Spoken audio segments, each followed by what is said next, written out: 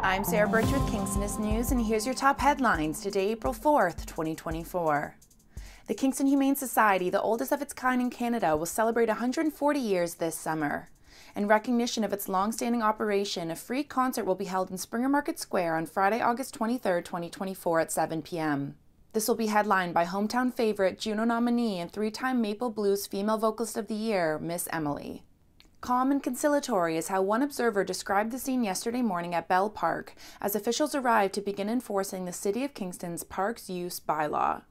Even so, the situation remains complex and challenging. Upon entering the park, city workers and Kingston police officers were met by a group of protesters who had moved fencing across the road, blocking their path.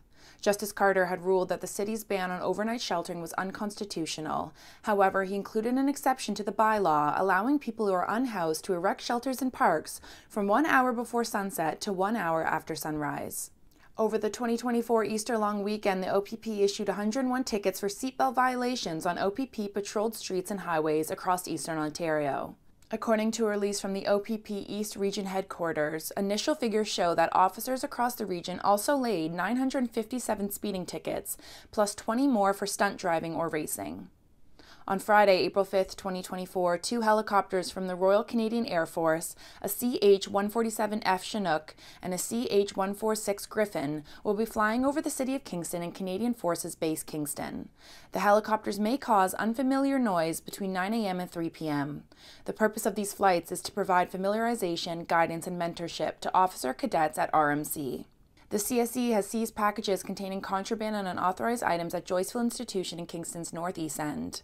The items seized between Saturday, May 31st and Sunday, April 1st included tobacco, cannabis, hashish, cannabis concentrate, as well as drug paraphernalia, with an estimated institutional value of $223,900.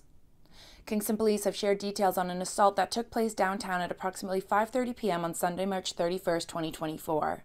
On this date, the victim was standing outside when they were approached by the accused, who, without provocation, proceeded to strike the victim in the head with a large rock being swung inside a sling-like piece of material. The victim then fell to the ground unconscious, at which point the accused struck the victim in the head with their foot. As a result, Kingston resident James Ferguson was arrested and charged. Kingston Fire and Rescue is activating a complete burn ban from 8 a.m. on Friday, April 5th through to 8 a.m. on Tuesday, April 9th, 2024.